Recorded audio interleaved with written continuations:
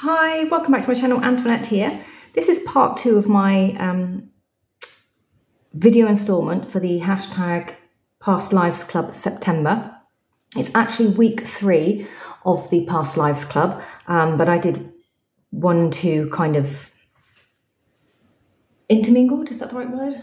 Mixed into each other, and part 1 mixes through each one that I do further on, so therefore I've chosen to call them part 1, part 2 rather than week 1, 2, 3, in case that gets a bit confusing for people. I do things back to front sometimes. So this is the one that's been very beautifully set up and is running through the Facebook group by Amethyst Ascension, Divination and Spirituality. She's created this free digital journal for people that are joining in to use, which is amazing. And Archetypes was week 1 in the group. Week 2 is identity, time frame and location. Week 3 is faith, love and trauma. So I've already done my video for these, and today's video is going to be on faith, love and trauma. I'm not going to go too in depth. It's more just showing you my cards and putting them out to help inspire people and to show a kind of different way of reading things. This is my way, so you may do you, and we all get different things out of the cards, which is what is most exciting. And that is the thing most of us have found fascinating, is watching people interpret their own cards and pulling out their stories. Because there's no right and no wrong way. We all get different things. It's really been quite lovely to see. So if I go to, as I had done previously, I have already pulled the cards because I did it with my friend. And I've got like some rough notes, but just for the sake of video so you can see, I'm going to put them down and talk through what's going down, if that's not too, if it doesn't offend anyone. So I have put my spread into my journal, so it's there, but I haven't actually written any of my kind of thoughts and feelings in this video. I'll use to get that out, and then I'll come back and probably take out what I say in the video and put it in the side. So that's what we're doing today. So moving straight on, I'm using exactly the same decks as I used in part 1. So I have the Oracle of Place, What's the Tea Oracle, the Career and Money Oracle, the Character Oracle, all from Amazon, and I am using the Lilith and the Machine deck from Lilith and the Machine for tarot. So first question in this, so for my faith, when my friend pulled the cards, which I don't own, which is from the Uncover Your Past Lives Oracle, I had a Celestial Faith with Explorer and Maritimer as the words. So it's on the Maritimer card with Explorer, and then the actual faith was under Celestial. So the instant thought was, oh, is that like stargazing?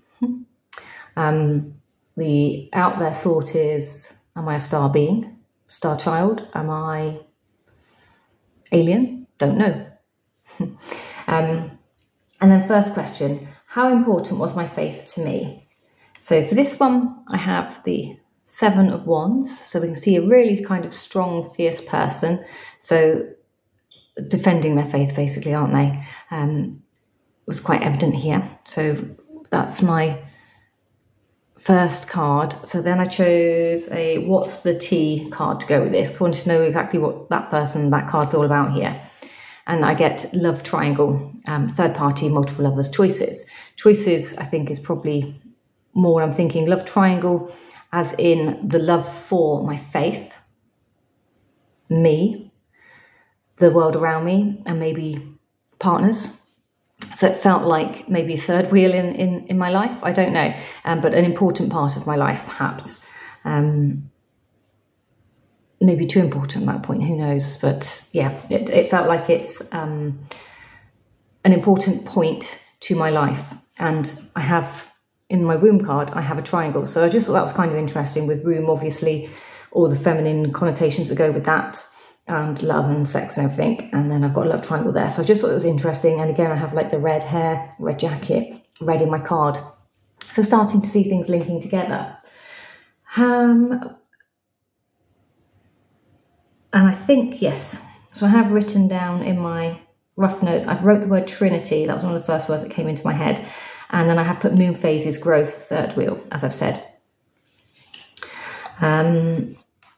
How did it make me feel?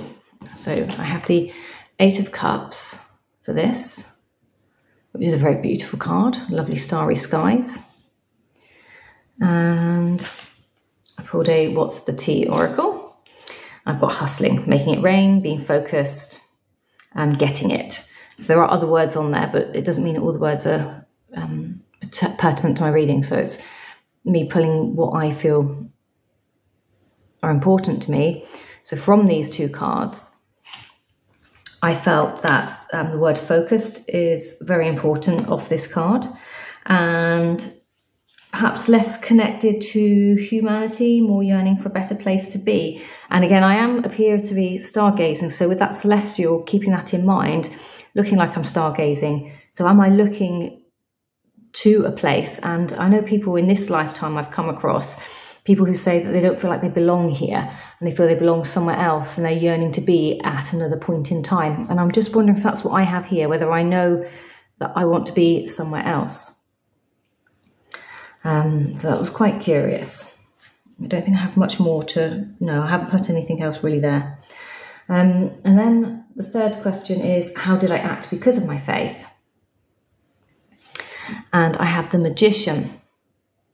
So I've already said in week 1, part 1, that I felt like I was perhaps some kind of magical person, maybe had some sorcery, seer, definitely magical abilities. Now I have the fact that I'm a magician, helping me act because of my faith. So my faith is making my ability to act, do, be, see, create quite strong.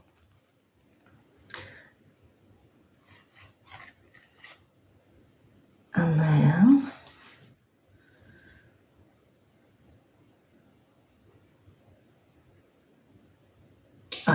and then from a oracle aspect, loads of cards throughout the deck, so I wasn't going to take them all, but actually I felt that when I was putting them away, I had like a weird buzzing, so it's like, okay, I can't put them away, they are important, I do have to keep them.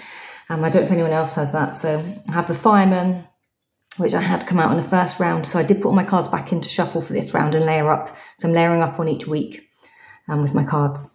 So I have the Bravest, Heroism, Sacrifice. We have the Repairman, Repair, Restore, Restart, Renovate. I have the Learner, so Seeker of Knowledge again is in here, Inquisitive Progress, being an Aspirer and an Explorer. From a gang perspective, I've put Brotherhood of Shadows, Underworld Transactions, not really thinking violence or criminality. Doctor, Healer, certainly came to mind.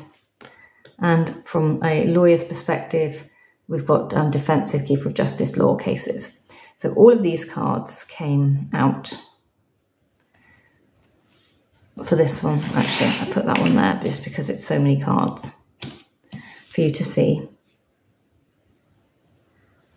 And really, yes, so I've put down for this the fact that we have the Keeper of Justice, Healer, Coercive, Fixer, and Sacrificial. So that's how I decided that it felt like my my actions were because of my faith. It felt like whatever I'm doing, some of it's sacrificial, which would maybe go hand in hand with certain types of ritualistic workings for somebody. With the Doctor and the Healer aspects, I'm thinking again back to that nature-based working with what comes off the ground, healing people. So it's just that thought process that's like kind of, it keeps coming around, it's in the back of my head. Last question for this spread, what did I use my faith for? So for this, look, I got the moon. So I was just like, I have a moon, I have stars, we've had celestial, we have magician, we're working magic, I have the moon. I was just like, I can't really ignore the pointers to what's on the deck rather than reading the moon as base value. And then I used the career one for this, for what did I use my faith for? I found a career type card. And then I got another moon with a bat. So I've got the flexibility. You need to see in the dark to maneuver the coming changes. While it seems extreme, just hang in there. This too shall pass. So again, that felt like moon phases, the changing of the phases, forwarding something. So I put, being able to see, the moon allows us to see in dark. So a full moon lights up the garden beautifully, gives us that sight in the dark. It also allows us for navigating, guiding, when it illuminates the darkness, it allows us to see unseen things that we may otherwise hurt ourselves on or trip over. And then I have written magic, uncovering mysteries and truth with the moon. So that's kind of where I've got to. So I'm uncovering stuff. So it takes me back to the magician, the seer, divining of some description from my faith. So the faith is a very strong thing. And as my location was a lost civilization, so when I looked up lost civilization, the last collapse of civilization was 1177 BC.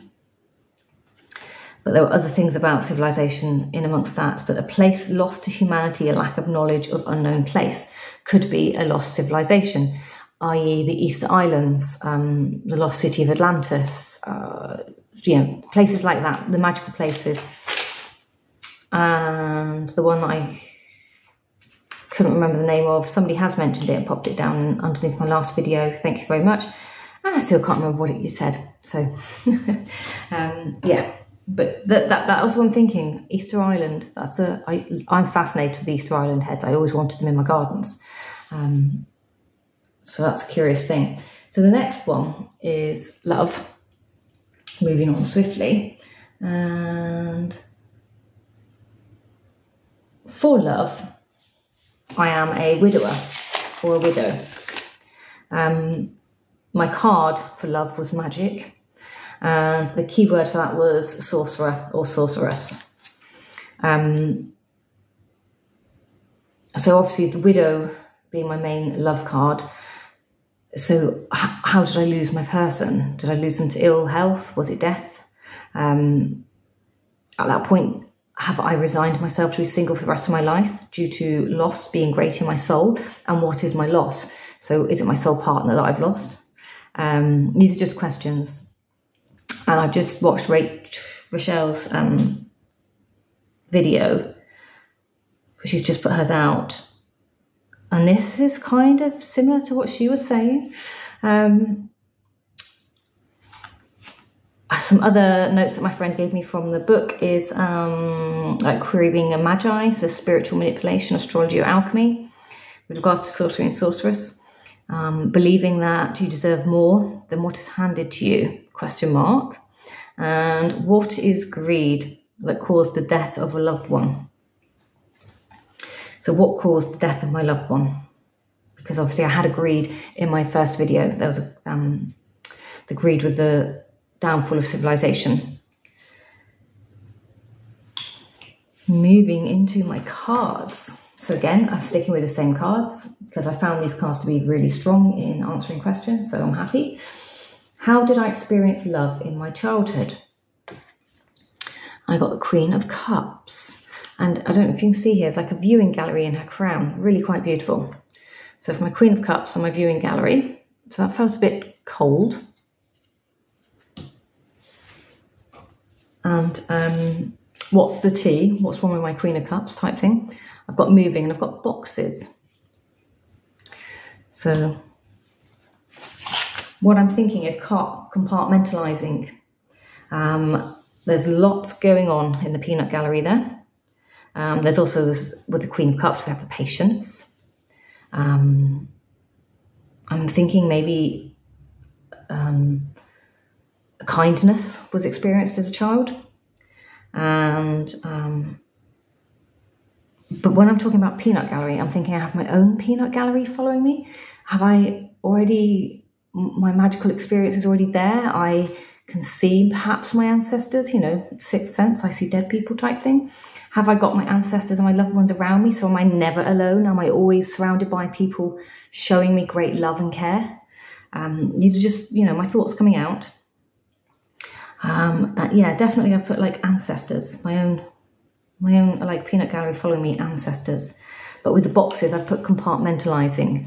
So we learn at a young age to start compartmentalizing things, don't we? And that's what I felt was with the boxes. So compartmentalizing what's going on here, what I'm experiencing, what I'm seeing, what I'm showing, who I am, how I allow myself to be seen. So I feel like the love is much like your behavior. You can only behave certain ways in certain circumstances. Like behaviour is only acceptable in certain places, if that makes sense. You know, church, you must act this way. Library, you must act this way. School, you must follow these rules, and so on and so forth. That's kind of sort of my stance of my thought process here. How did I experience love in my adulthood? So I got the Five of Wands. So obviously we know Five of Wands is quite a confrontational card. So we know we've got some confrontation. And it's fiery, as you can see, with all the red. And the Four of Cups came out again. So we've got that sort of detachment there as well. And from my what's the tea, I got moving on to go with those. And my thoughts here. So we've got competitive, detached. Moving on next, dissatisfied. Vying for attention, object of desire. Query abuse. So something here is causing me emotional abuse because I've emotionally shut down. I've been abused in some way, shape or form, and I've shut down with the love in my adulthood. Have I? Yeah, so I don't know what type of abuse I've received in my adulthood, but someone has abused me at some point and I've been shut down. Now this one takes me back to, let's see if I can find it.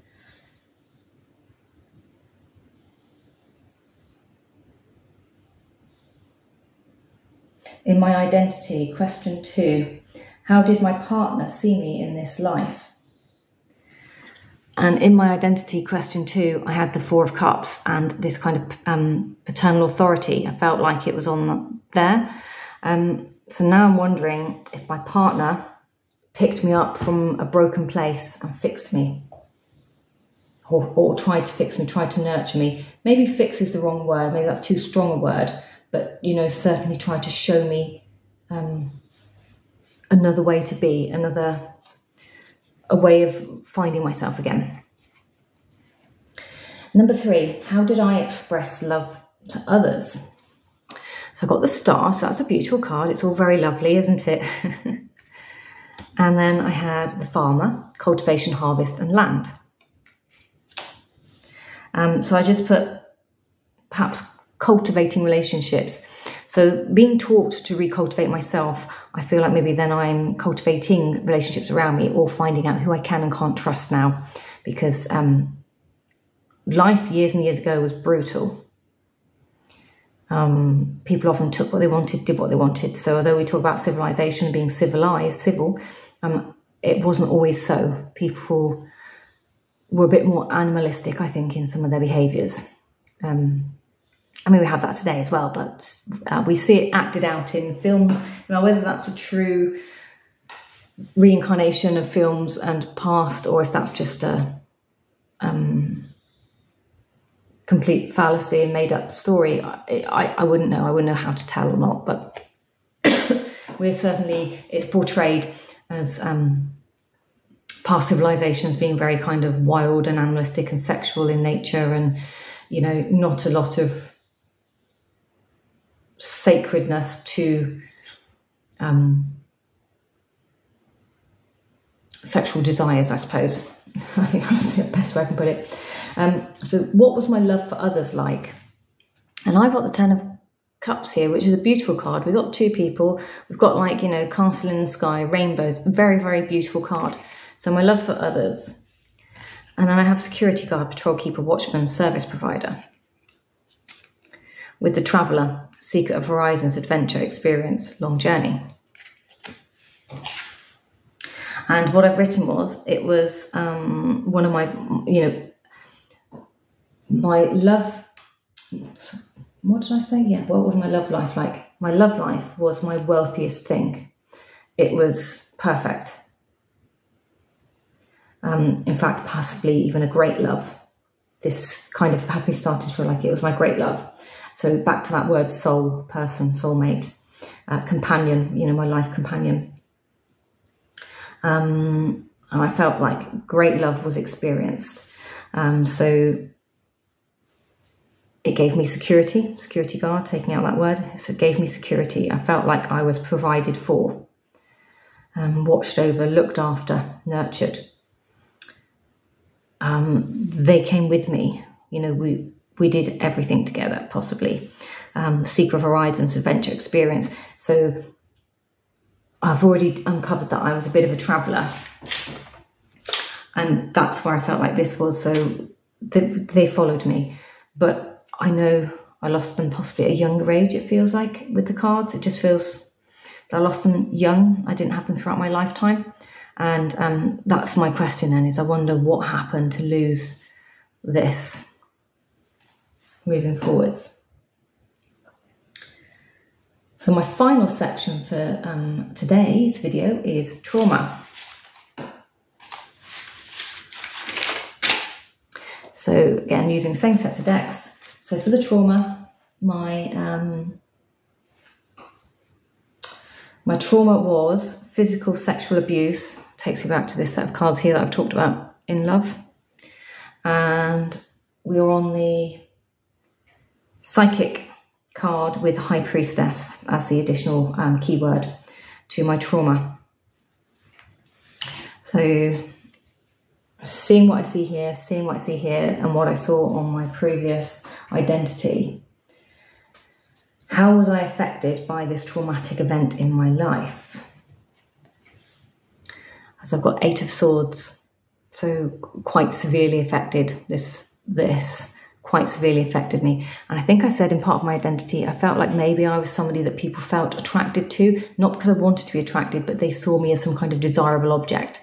So I'll let you put the dots together with where I'm hinting I'm going there, because I don't want to create trigger warnings and, you know, things that might upset other people, but just to be warned.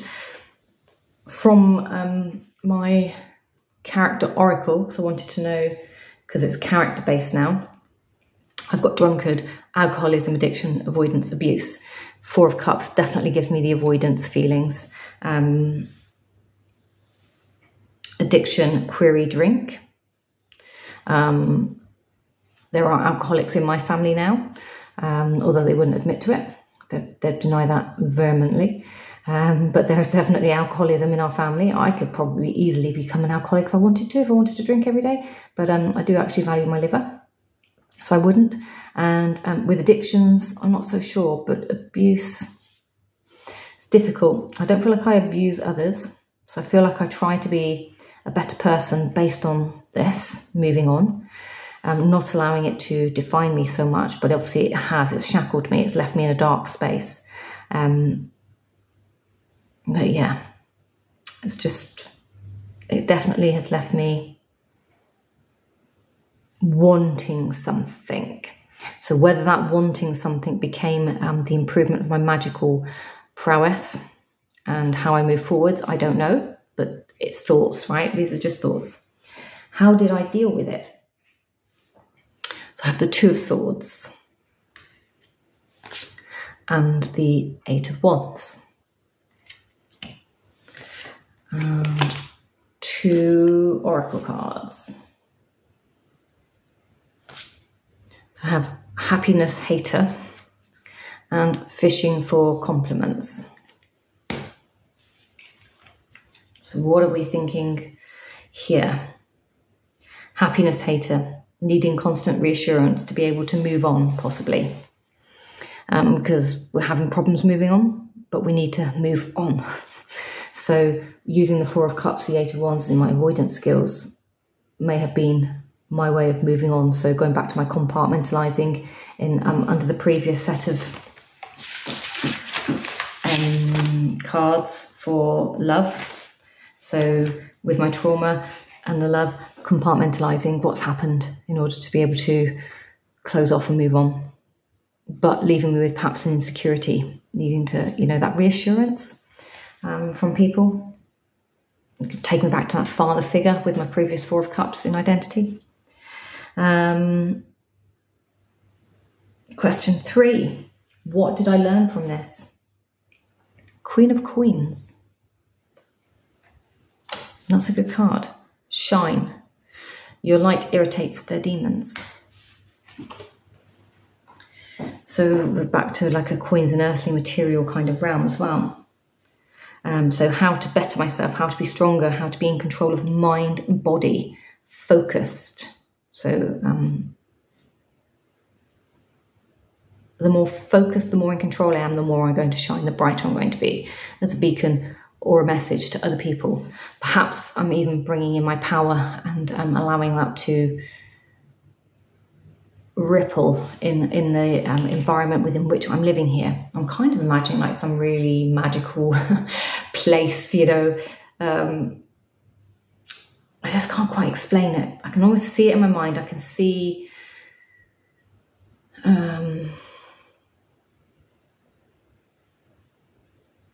something akin to the big ship that floats around in the sky in the film about Star. What is that called? It's got Michelle Pfeiffer in it. She's a witch. Write your comments below. That kind of feel for the ship and things, almost Mad Max Third World-esque. Yeah, it's that sort of feeling. I can't put a word on it, but that's what I'm seeing. It's there, but this is a long time ago. Obviously, this isn't future. This is past life. Last question. How does this affect me now? So I have the Fool, interestingly, with a reader. So this one's out again, second time out again. Seeker of knowledge, knowledge pursuer, explorer of information, with a butcher, ruthless, cruelty and slaughter. Two very strong, interesting cards. So caution. So there's a caution with others. Still keeping my disconnect. Surgically, with the butcher, surgically removing people from my life if they've wrong-footed or wronged me in some way now. I'm not putting up with it. I'm not allowing whatever happened behind this set of cards in the previous spread to happen again. I'm going to surgically remove you from my life. Maybe I'm cutting cords. Maybe I'm drawing puppets. I don't know. But with the knowledge and lessons that I've learned already, I'm not going to be treated quite as foolishly moving forwards. So I'm slightly more prepared. I'm not stepping out foolhardy. I'm stepping out prepared with this information behind me. And that is it for today. That is my week 3. So I've got a few more spreads to do and then a conclusion to this. I hope you've been enjoying it, coming through and just seeing how the cards go down. But of course, I haven't quite woven all of my web into what I see and what my synchronicities are. I can already see some of them, but I'm a bit more cool-minded about this as I'm doing it. So yeah, until the next one, take care. Bye-bye.